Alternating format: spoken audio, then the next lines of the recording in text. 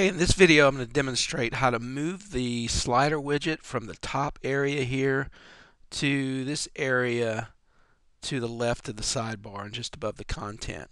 And in order to do that, I'm also going to demonstrate how to upgrade the ClickBump theme to the latest beta release, which is beta 4 as of today. So currently I'm on the dashboard area of my WordPress admin. I'm going to click over here the ClickBump 5 button, which will bring up theme options.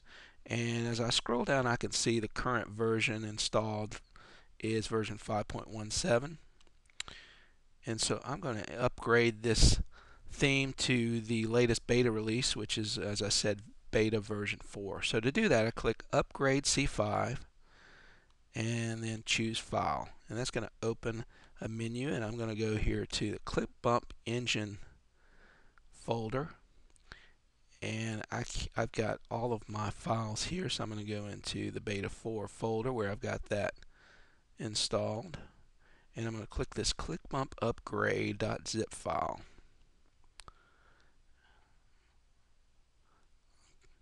Okay, I'm also going to put my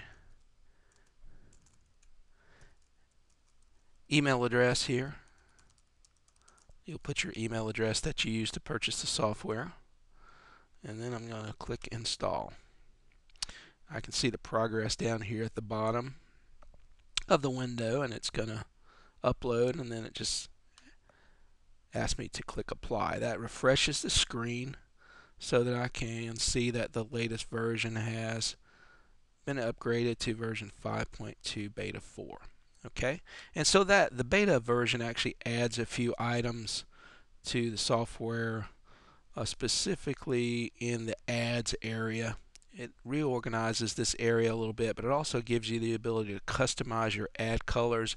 I recommend doing this at the AdSense site so that you can globally manage your ad colors across all your websites. But if you just want to go into a specific site and customize the ad colors, or if you don't want to bother with the global settings at the AdSense site, you can manage your custom titles, URLs, text, and backgrounds of your ads in this interface. Okay.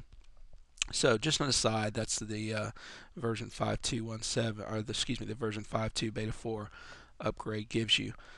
So now what I'm going to do is we'll look at the website real quick, and we can see that nothing really has changed on the website side, but I'm going to go into the widgets area, and that's where we configure our sidebar widgets and our slider. So currently the slider widget is in the header area. So I'm just going to open that, and I can see all my content here. I'm going to go ahead and just say hide this. I click hide, so now the slider will not appear on the website. So just click F5 to refresh. You can see the slider is no longer on the site. Alright, so I go back to my widgets, and I want to pull this slider into above content. So I can just grab the slider from the available widgets collection, pull it over, and you can see it already comes in pre-configured with the default content that I can easily change if I'd like to.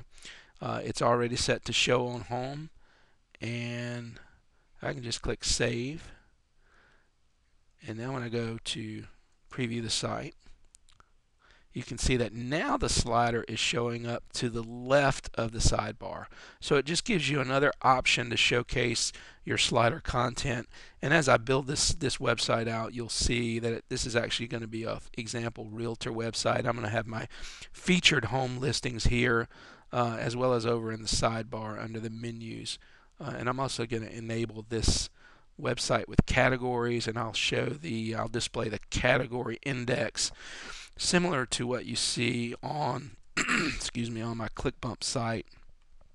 I've got a post about this latest template I've created, Canvas, but what you'll see is something similar to this layout. Instead of electronic products, we'll see houses. So just follow along, and on this realtor.clickbump.com site, you'll see that in the coming days.